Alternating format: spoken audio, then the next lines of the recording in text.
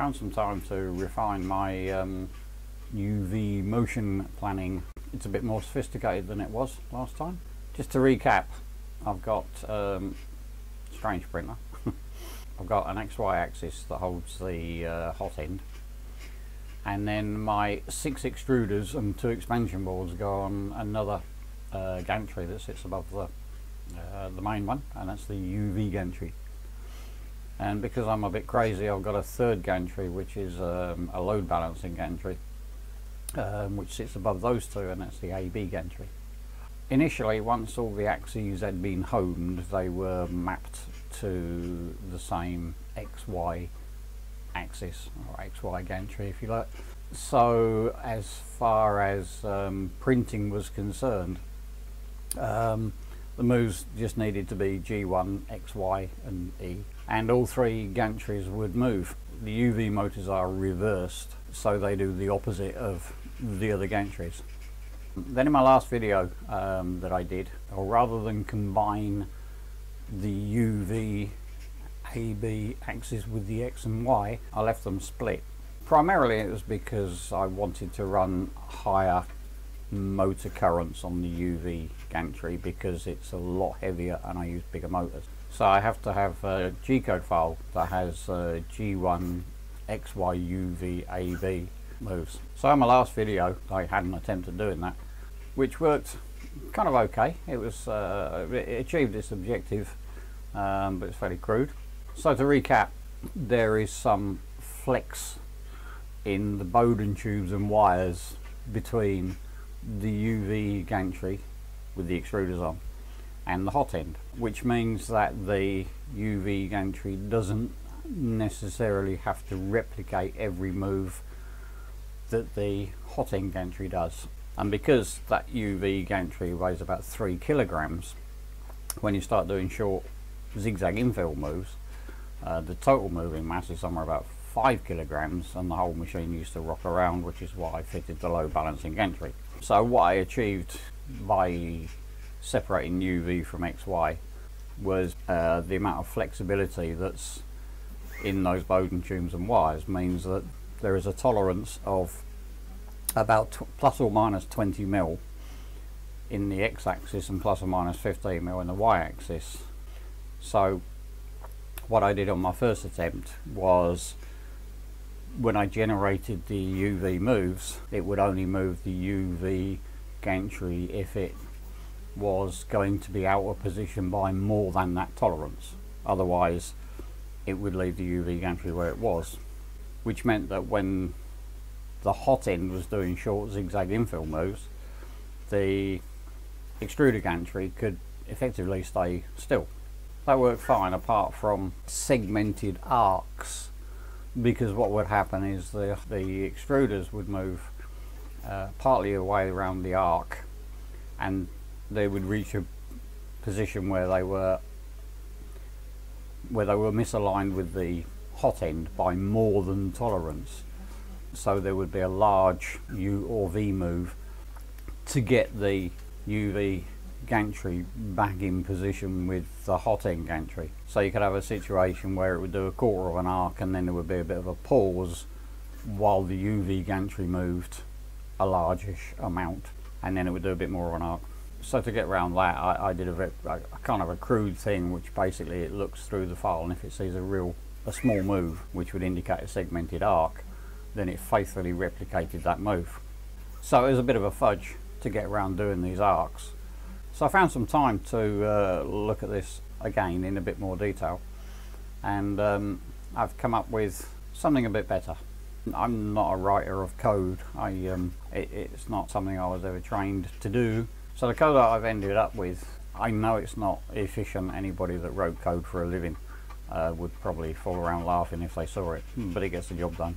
I found it quite difficult if I tried to do too many things at once, if it didn't work, to find out whereabouts in the code the problem was.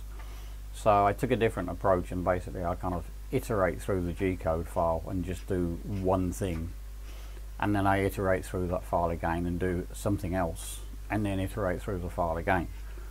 So I'm sure someone that knew what they were doing could make that process a lot more efficient. The first thing it does is go through the file and generate the AB moves for the load balancing gantry. So I've changed things around a bit. Rather than that replicating what the extruder gantry does, although that's a bigger mass, it doesn't do the short zigzag moves, and the longer moves are less long than the hot end, which I'll come to later. So the UV moves are always shorter than the XY moves, and the really short UV moves, that gantry doesn't move at all. So I decided that it would be better to use my load balancing gantry to compensate for the violent zigzag moves that the hot end does, rather than the less frequent moves that the extruders do, even though they're higher mass.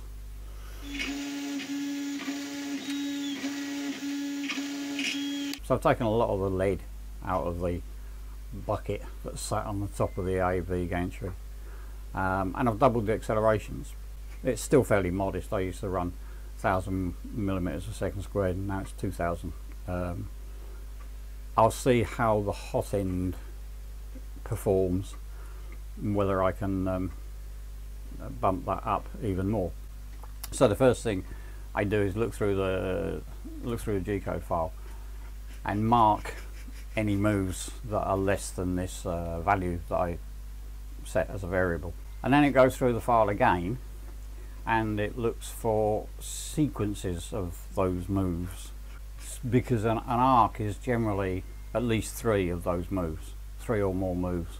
So it reads through, looks for sequences of short moves and identifies those blocks as being potentially arcs or circles, shall we say.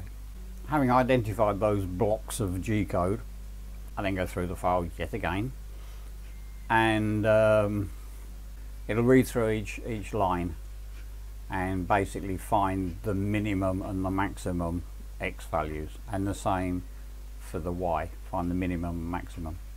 So then from the minimum and maximum I can calculate the dimension of that feature in both X and Y. So if those features are less than my tolerance, which for X is plus or minus 20 mil and Y is plus or minus 15 mil, so if that feature has a width of less than 40 mil or less than 30 mil, then it gets marked as being a small feature. So obviously a cylinder can only be marked as a small feature if it's 30 mil or less in diameter. So having found those small features, I can then find the center position in X and Y and basically generate a U and V move that will park the extruder in that center position for that feature. So when it comes to do, say, a 30 mil cylinder or less, whether that be a hole or whatever, it will park the extruder gantry in the center of that hole, and then the hot end will do its thing and print that circle. I haven't got a hot end on the printer at the moment because it's still under development and it's a bit broke at the moment. So then the next pass through looks at the remaining small moves or sequences of small moves, and those are the ones where the UV gantry will exactly replicate the XY gantry, so that any a cylinder greater than 30 mil in diameter, the UV gantry will do exactly the same as the XY. So the extruder gantry will do exactly the same as the hot end gantry, and it will follow that route. So it won't pause part way through and wait for the extruders to catch up with the hot end.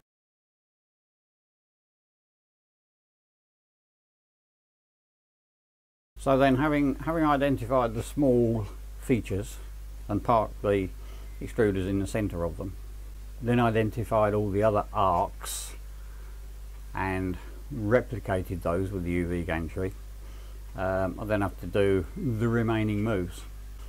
So as before, take the new position that the x-axis has got to move to, and to take the current position that the extruder is in.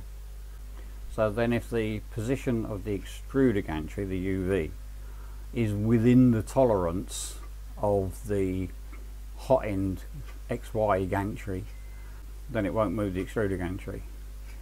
It will only move the extruder gantry if it gets out of position by more than the tolerance, in this case 20 mm X and 15 mm Y, plus or minus 20 mm X and 20 and 15 mm Y. So use your imagination and pretend that there's a hot end on there doing something. But I've added a little twist to that as well. So rather than move the extruder to the hot end position, depending on the direction of the move, it will move the extruder to the hot end position less the tolerance if it's negative, if it's positive, or it will move the extruder to the hot end position plus the tolerance if it's negative. Effectively, that means that if the hot end does a 100 mm square, then the extruder gantry will only move 60 mm in X, 70 mm in Y. So rather than an extruder move when it has to make an extruder move, rather than that lining up exactly with the X and Y, it lines up within that allowable tolerance.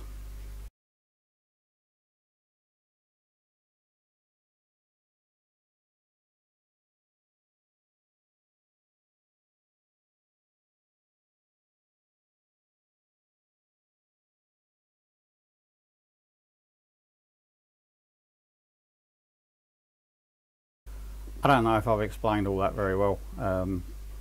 It's probably best if I just show you it in action. This is the test part that I knocked up in OpenSCAD just to test this out. I've got lots of cylinders, different sizes and stuff, as you can see.